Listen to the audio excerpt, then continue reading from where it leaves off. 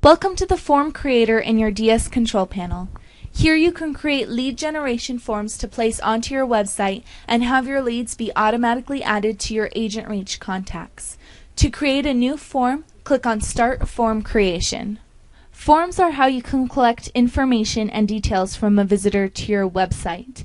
Each form consists of many fields that ask for specific pieces of information. Fields also can come in many types, such as text, checkbox, radio button, and drop-down. We allow you to collect 3 different types of details from your visitors via the fields in your form. Information fields are used to fill in the contact and personal information about your visitor, such as first name, last name, email, etc. Tag fields allow you to create multiple choice inputs, checkboxes, radio buttons, drop-downs, that depending on the visitor's choice will automatically tag that visitor with the tags that correspond to the choices they make. Pipeline fields allow you to create a multiple choice input that depending on the visitor's choice will feed that lead into a specific lead management and distribution pipeline. You can see an example form here. On the right hand side of the page you will see some form details that must be filled in. First, you're going to choose a title for your form. This is just your personal title for the form. Then you're going to choose a redirect URL. This is where once your contact submits their information, they will be taken to on your website. Most people use a thank you page saying something to the effect of, "Thank you for requesting more information. I'll be in contact with you shortly." Next, you are going to choose a destination group for your form. The destination group is the group that your contacts will be automatically added to when they fill out the form. You can choose from the drop-down of your existing groups, or you can type in a new group name. We have already talked about the fact that you can add tag fields to your form. However, you can also add an auto tag to your entire form.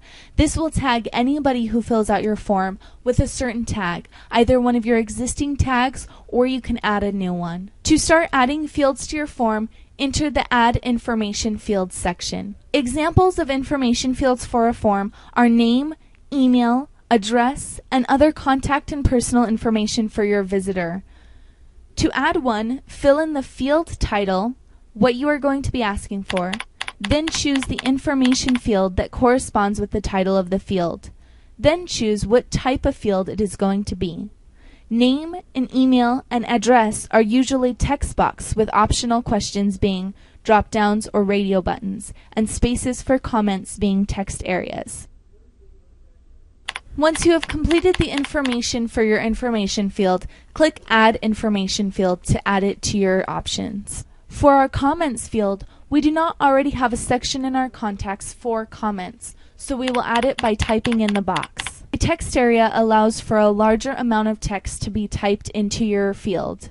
Here you can see both our first name field and our comments field that we've added. The next type of fields we can add are tag fields. Remember that a tag field will add tags based on what your visitor chooses. An example would be their estimated time to move. Once you have chosen your input type, drop-down checkboxes or radio buttons, click on Add New Field. Now that we've added our field, we must add the options that they could choose from. Since we do not already have the tags existing that we'd like to add, we need to type them in.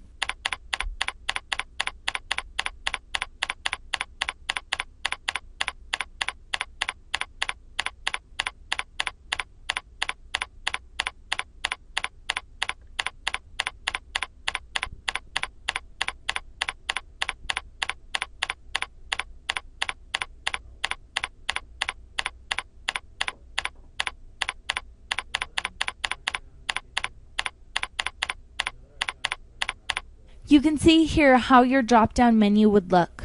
Another example of a tag field would be areas of interest, and we're going to put this one as a checkbox.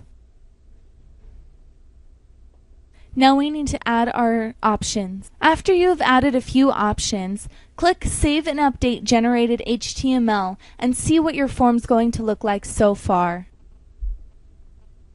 The last field is pipeline fields. You can only add one pipeline field per form, or else your contact may want to go through more than one pipeline at a time, which will possibly distribute it to more than one agent. For our pipeline field, we're going to choose buying or selling and give them a radio button option. Again, we must enter our options. Our first option is going to be buying. We're going to put it through our buyer's pipeline, which will distribute this contact to one of our multiple buying agents. Our second option will be selling, and it will go through our seller's pipeline, which will distribute any contacts that choose sellers to our seller's agents.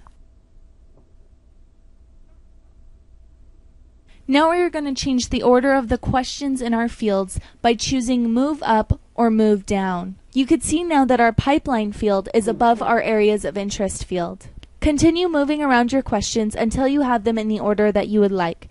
Click Save and Update Generated HTML to view the sample of your form. Here you could see the HTML for our form and the example of how our form is going to look on our website. Once you have gotten your form to how you would like it, copy your HTML and either give it to your web developer, or if you have a Diverse Solutions website, we will now show you how to enter it in. Click Save and Done to save your form. Once you have saved your form, you'll be taken back to the main Forms page. Here you can edit or delete your forms that you've created.